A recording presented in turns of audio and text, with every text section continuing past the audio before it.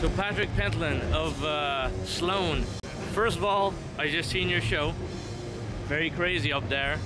It was a bit weird. It's not the usual show because our bass player Chris broke his collarbone. He was hit by a drunk driver, and we assume a drunk driver because he took off. And we're going to get him and sue him for everything we can get.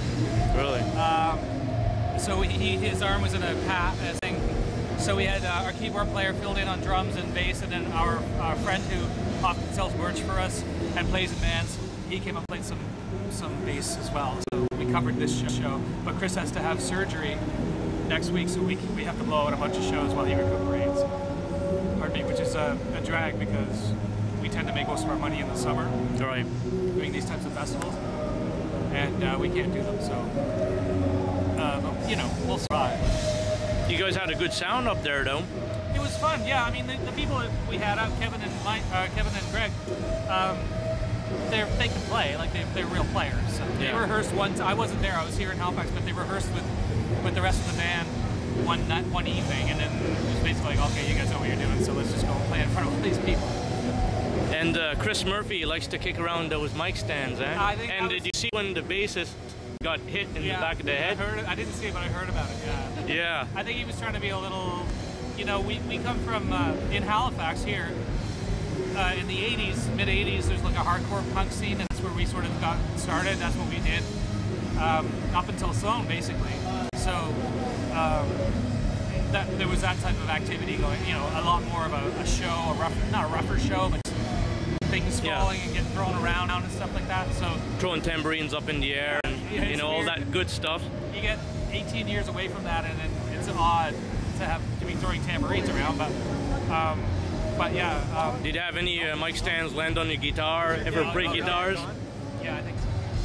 But no. Usually he can't throw things around because he's playing bass. Yeah. So I think it basically was like 18 years of frustration. He's just throwing stuff today, around. yeah. And here's the weird thing too, is that the day that he got hit, like he got hit late at night, but the day we had been recorded a hardcore song that he had written 22 years ago when he was in a band called Spent. And we decided let's record this song. We're set up to record live off the floor, and so he had finished the vocals for this song, this hardcore punk song, and then he gets on his bike and goes to see some, you know, hang out, and he gets hit by a car. Maybe that was God saying, "Don't record any more hardcore songs." Maybe that was just coincidence. I don't know. What are your main influences as a guitar player? As a guitar player, the Young Brothers from AC/DC for sure. Yeah. Both of them. SG guitars. Yeah, like Angus and Malcolm.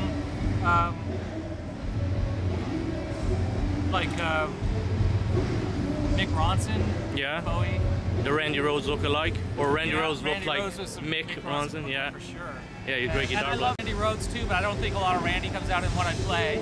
Although I love the double track guitar solos, and I get a couple little things. Like I definitely love. I have a bunch of Ozzy bootlegs from around those two records and live stuff that I really like.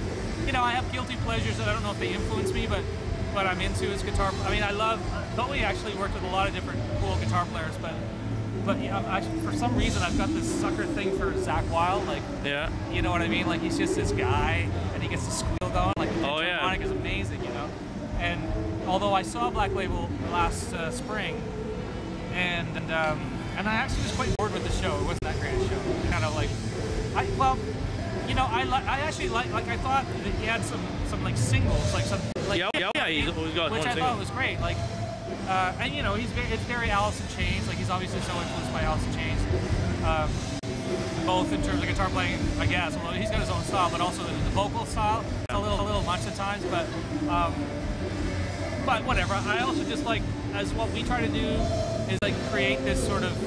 He's done it way better, but like create this vibe about the band. It's a bike gang. It's a club, and that's from a marketing point of view. That's a great. Oh yeah, thing to do. super thing. I went to the merch table at that show. Every hoodie or T-shirt was extra large or extra large, and they were going for like $60 a pop, something crazy like that. Yeah. Because I was going to buy something. It was like I can't afford anything on this table. It's crazy, and they were selling out of everything. And it's, you know, they just want the BLS whatever. And like the. Anyway. but yeah, exactly. I like all that stuff because it's sort of like a club or something, and I mean, you know, more than a band. And you know, other people that I respect, like as a group, as a band, I think we're obviously influenced by like classic rock, but also like Chris and I for sure are into Rush because we're Canadian. They have their own label in Canada. They've done things. We haven't like consciously tried to do things like them, but they're sort of like, you can look to them as an example of a band that can exist forever and do things on your own terms and still be successful, and that's sort of what we tried to do. Am I correct when I say you guys got Beach Boys background vocals? Beach Boys or Beatles, or I mean, it's more than, yeah, we got about 5 or 6 years ago we got into 3-part harmonies. Yeah. We wouldn't do it before because we thought we couldn't pull it off live, and then we just decided, who cares, we can pull it off live. Like, let's just make a record is a record, and playing live is playing live. Don't worry about it too much. But yeah, I mean, all that stuff you got to learn from, you got to be into it. But you can't discount the other side of what you do, which is where you come from, punk rock side or hard rock side or whatever. Yeah. Just trying to meld all that stuff together and be happy with it. And because there's 4 songwriters, it's really hard to, like, we don't have a cohesive sound. And for years, we tried to have a cohesive sound. And certainly with our last, not this record, but the record before, Never Hear the End of It, we sort of embraced the fact that we're just 4 guys. We could make 4 solo records, but we don't want to because we like to play together. So you don't want to turn into Kiss? Yeah, because that was the worst idea ever. You know, although, you know, marketing point. Yeah. You know, but people are always asking us to do 4 solo records. You guys should do 4 solo records. So when we started doing Never Hear the End of It, we were actually going to do 4 solo records. And then into it, we realized, aside from maybe 2 or 3 songs each, like, we didn't really want to make records. We just wanted to, you know what I mean? Like, so with Never Hear the End of It, it was just like, I'm going to produce my songs my way, and I'm going to do everything I want to do my way. And Chris can do that, and Jay can do that, and Andrew can do that, and nobody's going to say a word about it. You just go into the studio and do whatever you want. That's your solo song, or your solo 3 songs, or whatever. It ended up being a lot of songs, a lot of music. I think that cleared the cobwebs out a lot in terms of like stuff that was left over for years. When we came to do Parallel Play, I think we continued with that, but it's a shorter record. I think that's what we're going to do from now on. It's just, I trust the other guys to make good music. It doesn't have to sound like my music, and when we play live, it all kind of sounds the same anyway. So yeah. What would be your best hit Sloan song to play live? Like Coax Me.